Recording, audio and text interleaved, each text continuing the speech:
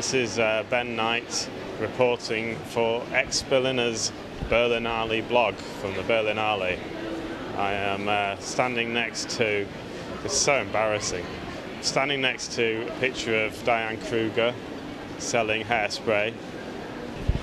We are here, we're going to be filming a few people buying tickets and asking them, why do they do that? Why do they queue up like that? Like monkeys in a big queuing up brothel.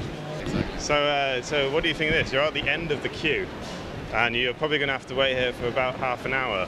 What makes the Berlinale so special that you're... Well, the thing is that I've been here Wednesday morning, Thursday morning, Friday morning, and today. Waiting every day for the queue to buy the tickets. We want to see like 6 movies. And you can buy it only 3 days in advance, so you have to come there every day. Otherwise, they run out of tickets. Is it worth everything? It? Well, we'll see. And I see that you're nearly at the end of the queue. Yeah, this sucks. I already was in the other one that was just for internet. And no wonder that one's much shorter. No, you can't go there. So anyway, so Francisca, you've been in you're at the back of the queue here. You're going to have to stand around for ages till you get a ticket. Feels like. What is it worth it? Why is it worth it? Because I think on the Berlinale there are some special movies. I don't like the normal movies from America which are going on here in the cinemas, because it's just like comedy, and these are movies, which go like deeper. It's about I like the atmosphere. I like being able to see films that you normally don't get to see, and like I just picked up a ticket at the last minute and I saw The Devil's Double with Dominic Cooper, and it's about Saddam Hussein's son, and he plays this double role, and it was fantastic. And then at the end of the screening, there he is, live on stage, and just like, wow, that's really, you don't get to see that, experience that every day. Yeah. What are you hoping to see now? That's the problem, is making the choices. It's like an art and it's a science in itself. Well, I've got a list. I hope to see, like, I don't know the name in English, but Odem.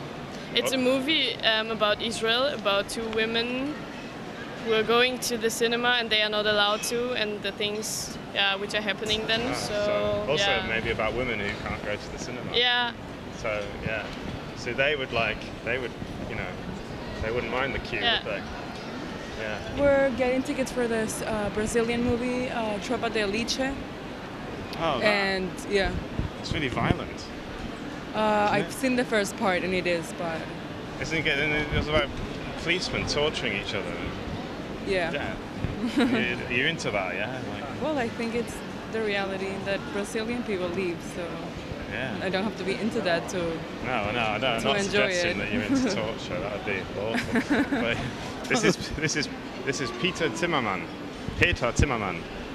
He's also a film expert, culture expert, and a long-term Berlinale goer. So what do you think of this one?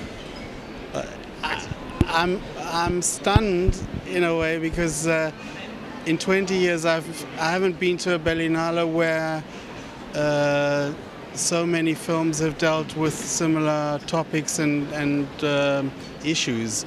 A lot of these sort of special movies, as you say, they have like a lot of quiet bits, don't they? They have like long pauses, like someone says something and then no one says anything for like 2 minutes. And then it's like, then you just see a hamster or a cat walking down the road, and then you think, oh yeah, that's really interesting. Is that how you think of films? Yeah, exactly, that's it. Another thing that I really loved is that Tropa de Elite, which is power thriller, high, it's up-tempo, gripping cinema with fantastic pictures, but it's putting its finger in it. It's like an open wound. Yeah. Like poking a finger in an open wound. So you're connoisseurs of the Korean, the East Asian cinema scene, yeah? So who's your favourite director? East Asians like Volkan Bai. Oh yeah, I know him. Park Chan-wook, Koreeda. Takeshi Kitano. Sorry. Also. Okay.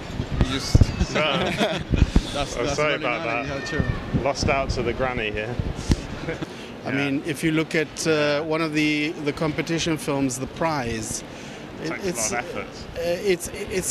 It's a very sort of grey and it's a shattering look at life in 1976 Argentina, where it's sort of, you come out there thinking, what a fantastic film to have in the competition, but at the same time, You know, when's Pink Panther 3 coming out? nothing much happens. You know, What I'm going to see, surely I'm going to see maybe tomorrow, Miriam Makeba's Life of Miriam Makeba, Oh, yeah. by Kauris Maki.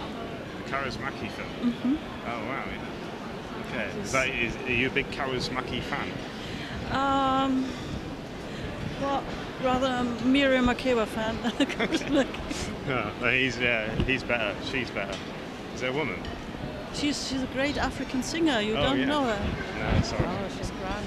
I'm sorry. Well, she's no longer living, but she was very big, Okay. great. it's interesting stuff. It's very political, sometimes in terms of actually talking about political issues, and sometimes in terms of, you know, love relationships, but a relationship that can't happen because of the political background in that society where it's supposed to happen. And whether that's Iran or whether that's South America, it doesn't really matter.